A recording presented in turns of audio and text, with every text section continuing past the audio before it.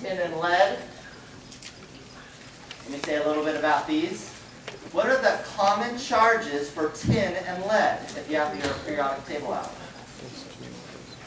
According to the NERT-pair effect, +2 and +4 for tin and lead. They're formed by roasting and then reduction. So if you remember your metallurgy a little bit, roasting and then reduction is how they're formed. Tin. Let me say a little bit about tin.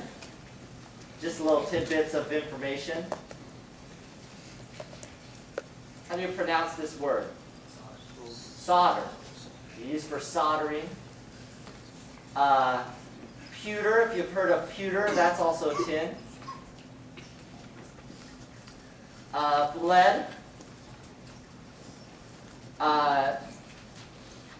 Where have we seen lead before? The lead acid batteries. So the lead acid storage batteries. Also ammo, ammunition has lead in it, and pipes. We're going to see something interesting later. You can actually put other stuff in ammunition that's more dense, some radioactive material, and then that stuff's really potent. A little bit more about lead. You need to be careful of lead. You can have lead poisoning.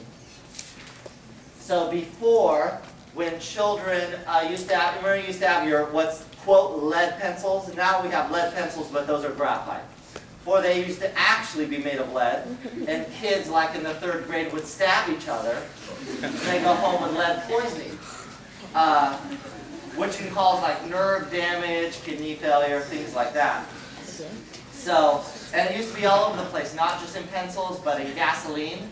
Now we have unleaded gasoline. We used to have leaded gasoline.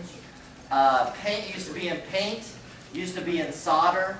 And that would cause, obviously, lead poisoning. So it's been phased out. A couple years ago, maybe a year ago, there was a controversy of lead toys being shipped over, imported by the U.S. So it's been totally phased out, but that can cause a lot of damage, lead sort of poisoning. So that's why you don't see it as much anymore.